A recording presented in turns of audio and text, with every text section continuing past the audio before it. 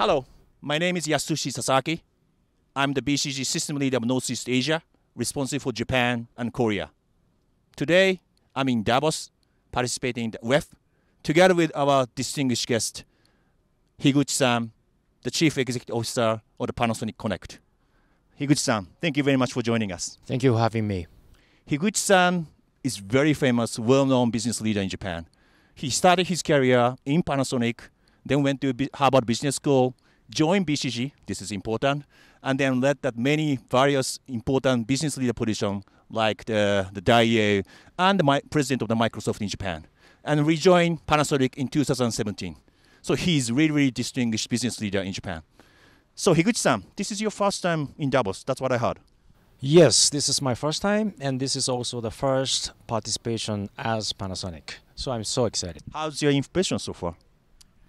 There are so many influential people here, not only from businesses, but also governments and academia. So very exciting. Yep. Great. So this week, many business leaders, politicians, academic leaders, I think they discuss various topics. And then my impression is cautiously optimistic toward the future, but still uncertainty remains, I think, in all of us. How do you see, how do you set that, your business agenda, priority agenda in 2023? Actually, the purpose that I decided to participate in Davos is to learn about what business leaders are thinking about, what their priorities are. So in that sense, I'm learning a lot here. And many people are talking about environment.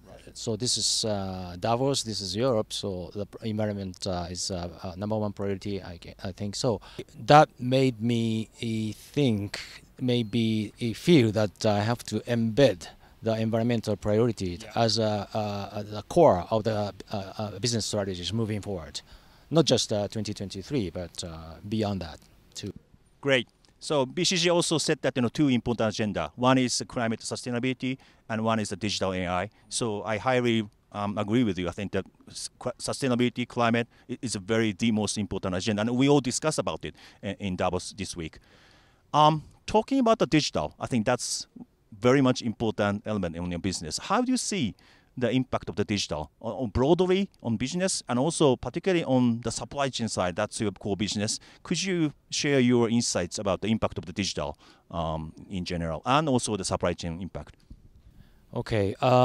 Before that, I think the weakness of the Japanese companies in general is lack of strategy. Where do you compete? How you compete? Right. So strategy literacy, in addition to IT literacy, is quite low, I would say, compared to the business leaders in Europe and in America. So when you say digital, I mean, it's almost impossible to directly compete with GAFA, Microsoft, or big tech giants, as well as, Chinese players.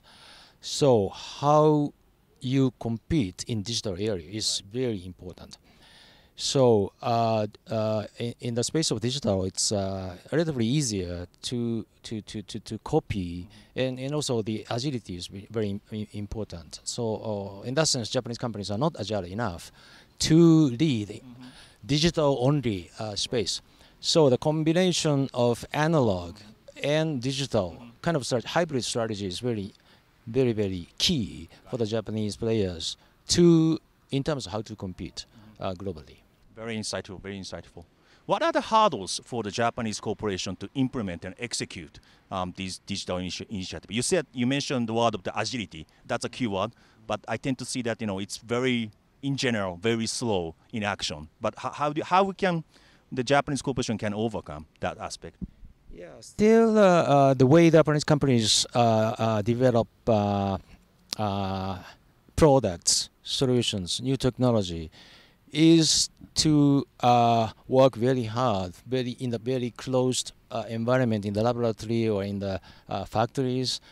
But you have to look at the big picture. I mean, players in the world, how they are doing. Right. Otherwise, you'll be disrupted easily. So and business model is equally very important to compete. Yeah, some players could come up with the kind of a advertise-based model and providing the technology or solutions for free. So so looking at the whole picture of the competitive landscape is very key for Japanese players. So that's one of the reasons I decided to come here. Well, very good, very good. Okay, so finally, as I said, you used to work for BCG. You were with us back in early 90s. So, and then this year is 60 years anniversary of BCG. Any reflections, memories, or good or bad, whatever? Any suggestion, advice to the BCG colleagues in the world? So first of all, congratulations on the 60th anniversary on BCG. I only spent 2.5 years, I think, with the BCG Tokyo office. But as I said, strategic thinking, strategy is the weakness, area for Japanese, any business person, particularly in the business leaders. So being trained, it was very hard for me in BCG for even the 2.5 years was very, very valuable experience for my career. And I would very much encourage the current BCG employees to learn strategy hard. So that will be very, very beneficial for the future business career. Got it, got it. Today, strategy is still the core, but we are doing beyond the strategy, but hope that we can brush up our value position. So thank you very much, Higuchi-san, for joining us. Thank you very much. Right. Thank you for having me.